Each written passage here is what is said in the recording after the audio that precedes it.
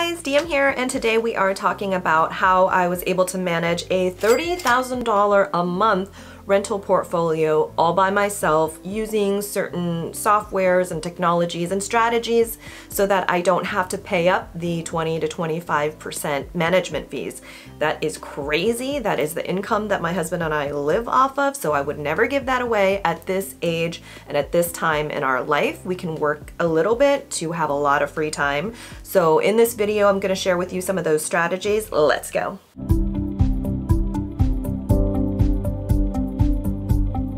Alright guys, when it comes to managing your own rentals, in terms of furnished rentals, there are 5 factors to consider, things that you have to manage. The first thing is the home itself, then you've got the listing, then you've got the renters, and then you've got the turnover process, and then you've got the finance aspect. And every good business and every good business owner, finances are very important because they help you make decisions on what you can do next and what you need to fix right now.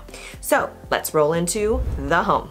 Okay, so for the home, you've got routine maintenance like pool service, landscaping, gutter cleaning, things that need to happen on a regular basis. I hire all of those services out. I actually don't do any of those myself, but I have some properties out of state, so I just go ahead and outsource that. How do I find these workers? So I use services like Thumbtack to connect me with local workers. If I can't find anybody suitable there, I can also go into Nextdoor or Facebook groups that are local to the area and ask for recommendations. Another idea is you can walk your neighborhood and knock on doors. If it seems like somebody is getting landscaping done there, you can ask for referrals directly from your neighbors. Aside from the routine maintenance of the home, you have routine tasks that you need to take care of. This could be changing water filters, changing batteries, changing light bulbs. When it comes to these smaller tasks, and if it is in a midterm rental where you're renting 30 days or more, oftentimes you can ask your guests to help you out with some of these small chores. Maybe when the time comes up, you can reward them with like a DoorDash dinner or some grocery deliveries or a little bit off of their rent. If you have a shorter turnover and you're renting Airbnb by the night, it's unlikely that it would be reasonable to ask your guests to do some of these things for you, so you can work with your cleaning team and consider asking them to do some of these tasks for you. If that is not an option, you might consider hiring a different cleaning team who is willing to be more flexible, or you can go on TaskRabbit and just make sure that you have a door keypad that you can give a one-time code to someone who can come in between guests and take care of those small tasks for you. In the home, you also have repairs to consider. The repairs I kind of treat the same way with the landscaping. So when repairs come up, I would use maybe Angie's List or Thumbtack to find a provider that can come in and do the repair for me. It's especially convenient when the repairs are outside of the home because it doesn't usually interfere with the guest's stay, and it doesn't require the guest to be home to let any service provider in. I often do ask midterm renters to be home for service providers if the service provider requires someone to be home. If they don't, then I can provide a door code. Short-term guests probably don't prefer to be there, and also if it is close enough to the next turnover, I'll just do it in between the next guest check out and before the next guest checks in. Okay, then you've got your long-term maintenance items, things like maybe replacing a water heater or a furnace or a wall heater or even a fridge. So for me, that one's kind of hard to juggle in terms of decision making. Do I replace the item before it completely dies out on me, or do I wait for it to die out on me and then I replace the item? It's hard because I am trying to keep every penny that I can, and even if it's on the older side but it still works, I like to let the thing go, keep running. Here's some of the things to consider. I have home warranties on all of my homes. If you let the item die out, then it's possible that the home warranty will step in during the repair process and recommend that it gets replaced, and then they will either cover the entire cost or a majority of the cost. And when it comes to these big appliances where they are thousands of dollars, that might be worth it. However, I also have experienced doing that, and then it interrupts my ability to rent the unit. For example, if it's wintertime and the furnace goes out, well, you're gonna have a really hard time convincing a renter to stay reasonably without giving them a huge discount or having them vacate and losing that rent completely. So those are some things to consider. It's a case-by-case decision that I make, but it is something that you gotta keep in your mind. One tip that I have is when you first buy a home, of course, there's going to be inspections through the purchase process. And then when you start entering the home, you're probably going to do some upgrades and changing some things before you list it on the listings. So for me, I would consider every 5 years just hiring someone out to come and do an inspection for you, again, for things like the roof and those big furnace items, for plumbing. That way, if any new items have come up without your attention to them, you can address them at that time. All right, guys, now it's time to move on to the listing. And before we get into the listing, I wonder if you would consider commenting below and letting me know what are some of your biggest fears about home ownership is. I'd love to get some ideas to either create new videos for you or answer your questions. If you haven't purchased a home before, but you want to get into the real estate investing game, or you want to do furnished midterm or short-term rentals, what are your biggest fears about home ownership that I can help you with? Comment down below. All right, now let's move on. So the listing itself, where are you gonna list your property? How are you going to ensure maximum occupancy based on how you list your property? Here are some tips and tricks from me. So I do list based on the duration of stay. So for example, if I'm going to list a unit for a long-term tenant, then I'm going to list it on like apartments.com, Zillow, even Craigslist in my area, Facebook Marketplace in my area, and I'm definitely gonna put out the word in my own local network for renting that long-term unit. Once the renters come to my attention, I ask them to fill out an application, and then I do a thorough screening on them by calling their contacts, references, employers, and do a thorough screening. That's only for long-term renters. Now for midterm renters, people who are staying 30 days or more, I will list my listing on Furnish Finders, VRBO with a minimum of 30 days, and then Airbnb, again, checking for a minimum of 30 days in the settings. And then, of course, if it's short-term renters, then I would book them or list them on Airbnb again, but not have that minimum nights of 30 days. Same thing with VRBO, and then also booking.com. Those are the sites that I prefer to use. There's also a lot of other options. You can even do a direct booking website if you'd like to, so that people can book with you directly.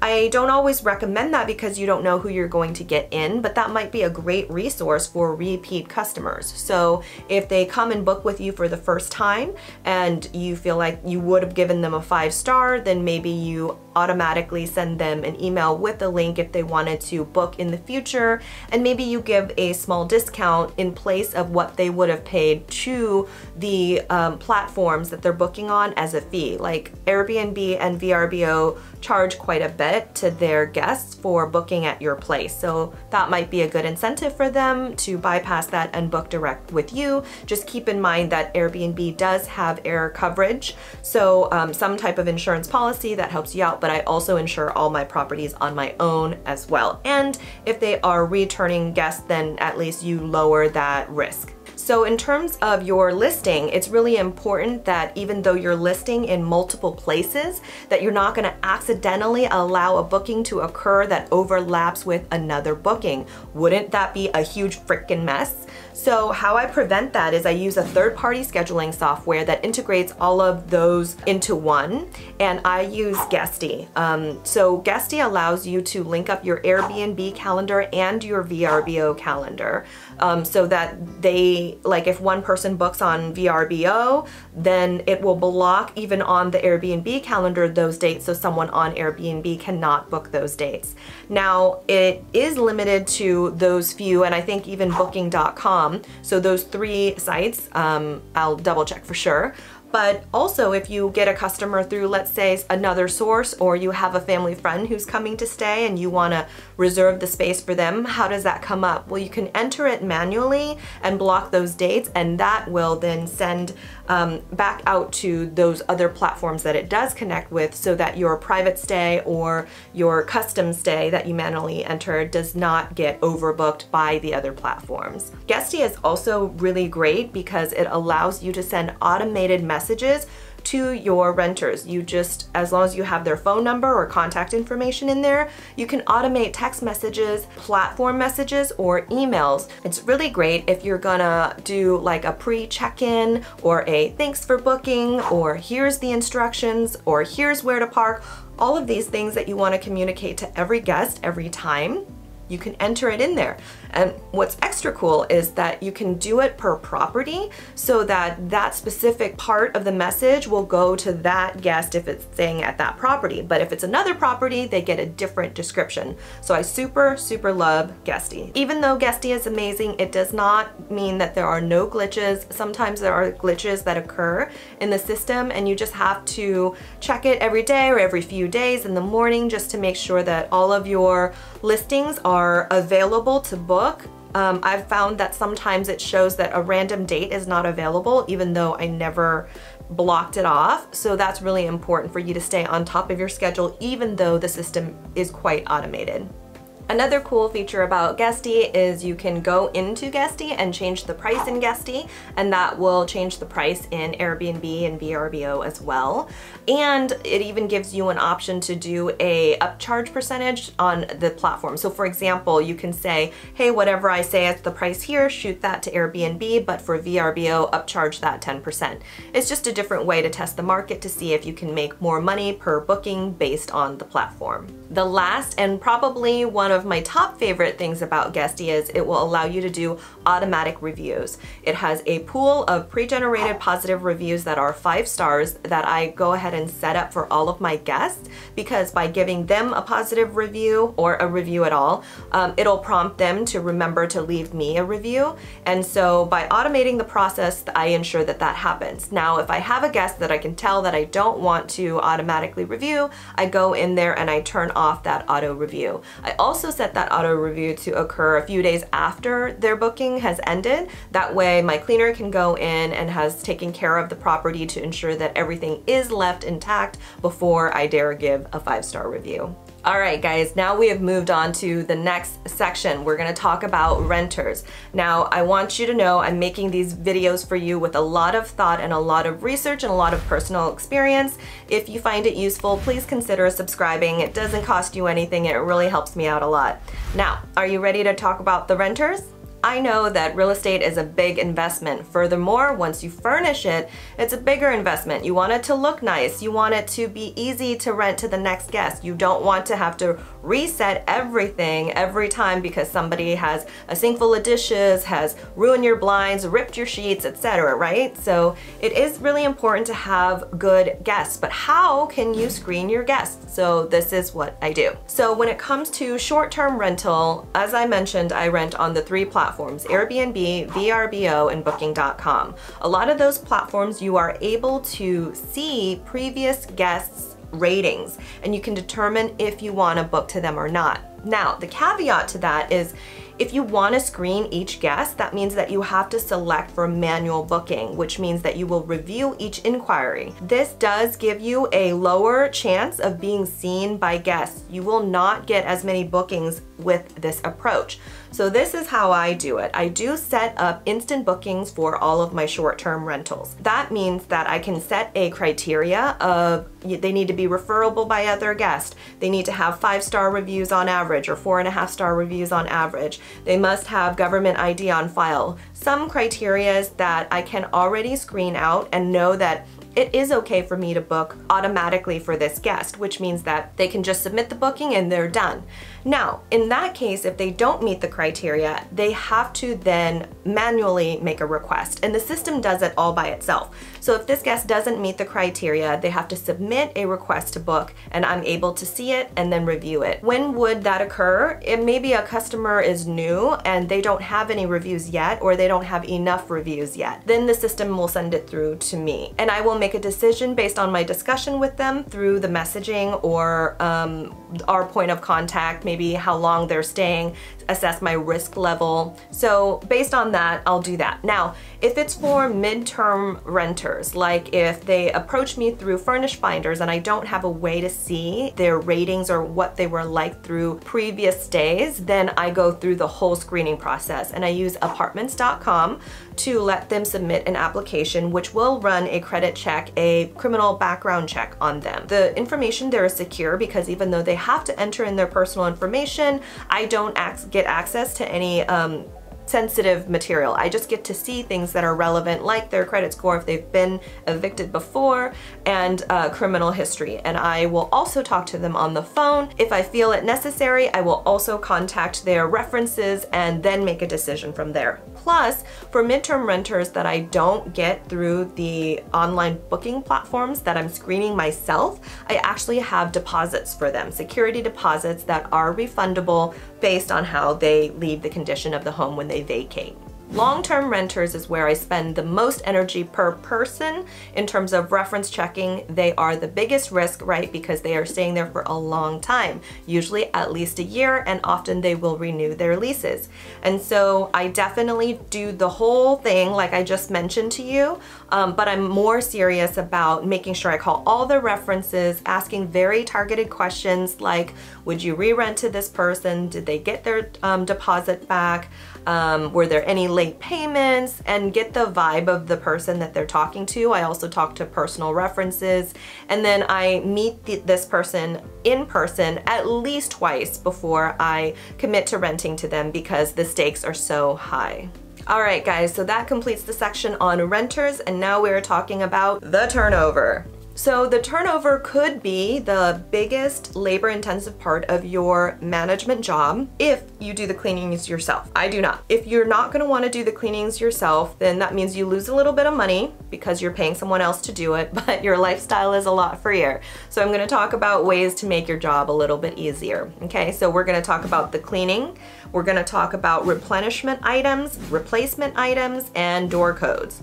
So in terms of the cleanings, I will schedule with my cleaner in advance. So if I know someone is checking out in advance, I'm gonna go ahead and book that date with her because, or them, I have multiple properties in multiple places. So whoever it is, I'm gonna book with them. I do this through whatever channel that is normal for them. So it could be text messaging, one company, well, my company that I own, I can book online. So I book my own cleanings online through my company for the local houses, and then the other areas I'll text message the cleaner. The earlier you book, the better, because you can ensure that those dates will be available for them. Always have a backup plan, please. So I have other contacts in the other areas. If this cleaner can't show up for some reason, I can call somebody else, okay? Now, when it comes to the cleaning, it's really important for you to be clear on what you need, but not overly demanding to where they don't want to work with you anymore.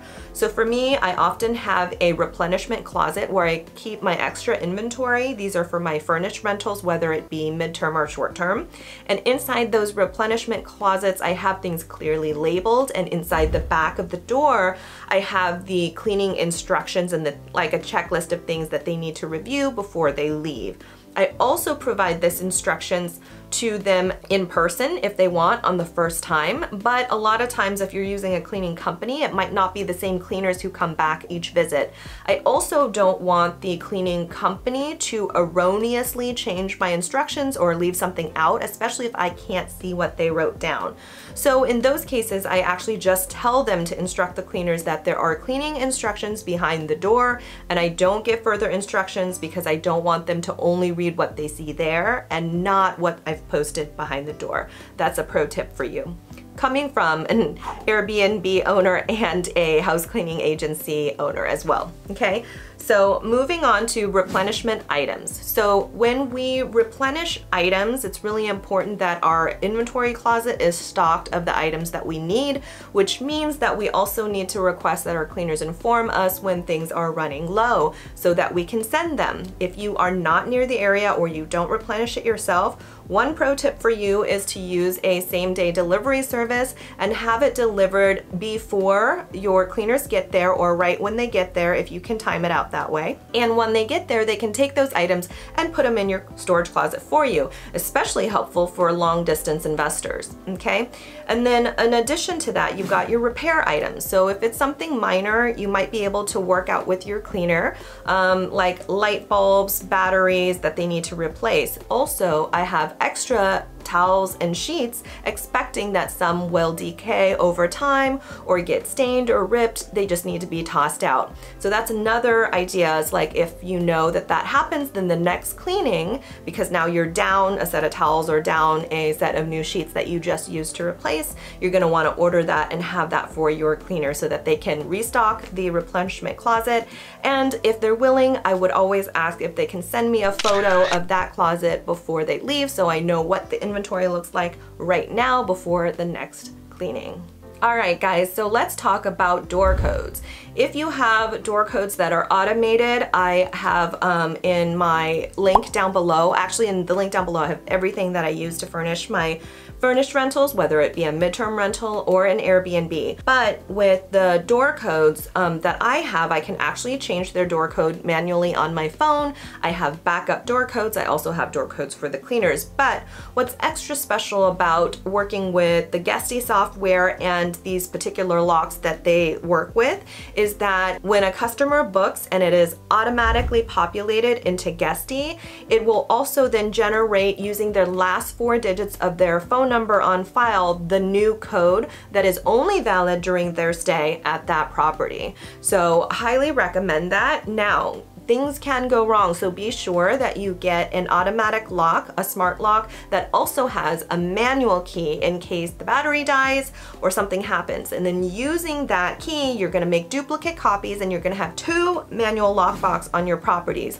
One for if that doesn't work and they need a manual key, and then another one for the same set of keys if that first set of keys gets lost. So you have all these backup plans in place to ensure that if you are away on vacation, like I often am, halfway across the world, things are still taken care of because there are backup plans in place. Okay, now the juicy part. We're talking about finances. It's obviously really stressful sometimes, but so important, and what you work really hard for. So let's talk about the finances. First things first, rents, deposits, that kind of stuff. In platforms that collect the money for you, like Airbnb and VRBO and Booking.com, those are pretty straightforward. When the guest creates the booking, the money gets collected. When the booking is about to happen or a few days after, the money gets transferred automatically into your accounts. So here is my tip for you. I have different checking accounts for each different property because when Airbnb sends money in, it just shows as Airbnb money. And if I had it all go into one checking account, I would be highly confused as to how each property is performing in terms of sales. But if I allocate the funds to be funneled into the account that belongs to that house, then I know what house is making what amount of money every month.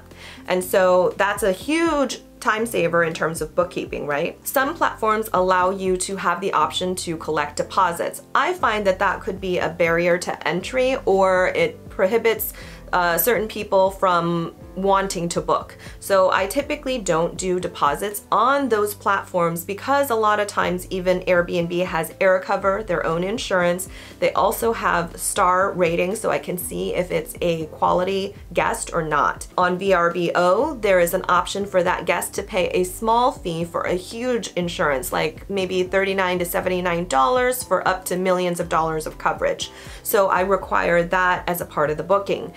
Those are really simple ways to protect yourself. Now, when you rent off of those platforms, like through, let's say, apartments.com or through Furnish Finders, and you're collecting the rent yourself In that case, I do collect a security deposit. And it is really important for you to remember as a landlord to return the security deposit after the cleaning has been completed and you ensure that everything remains intact. So I always set myself a little reminder after each of those types of bookings to remember to refund their deposit based on the condition that the home was left in. Paying bills. There are a lot of bills. The more properties you own, the more properties you manage, the more bills you are going to have.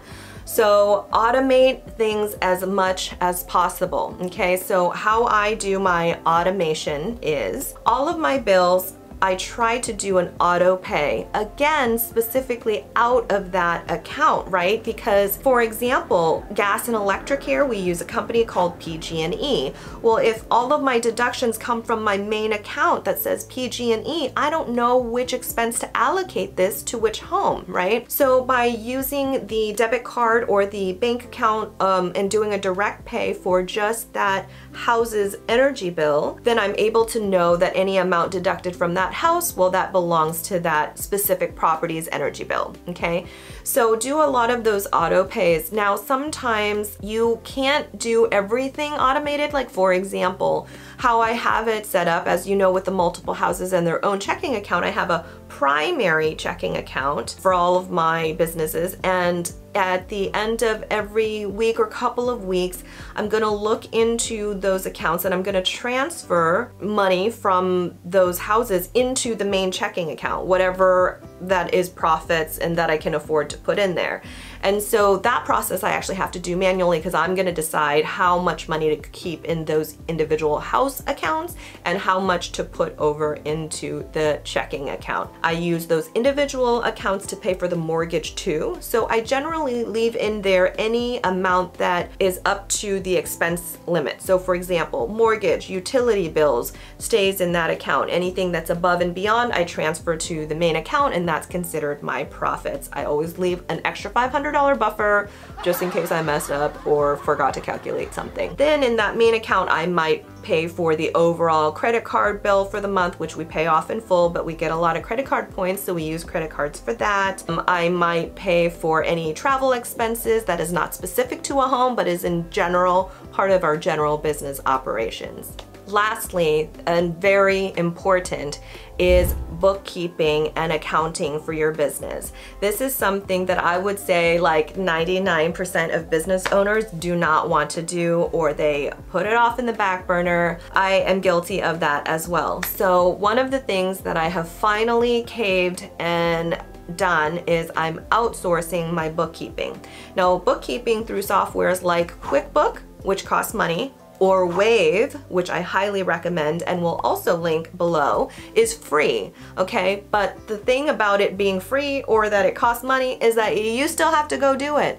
So if you're not gonna do it, then you've gotta hire someone to do it for you. The drawback about hiring someone to do your bookkeeping is they will never know 100% all of your transactions. They may be able to see visually and recognize a pattern and categorize maybe 80–90% of your transactions, but you are still going to help them with the rest of them. By that I mean, like, is this Amazon purchase for which property and why? Even though I still have to help the bookkeeper that I've hired, by having them there and working with them on a regular basis, I will hold myself accountable that these books will be completed on time. Oh, where do I find my bookkeepers? I found my bookkeeper on Fiverr. You can certainly hire locally as well, but you know, I am about profit and at-home convenience and all of that stuff. So I hired my bookkeeper on Fiverr. All right, guys, that wraps it up. And again, if you found any value in here, please consider subscribing because it really helps out my channel. I do all of this content for you for free because I hope that it will help you retire early, be financially free early,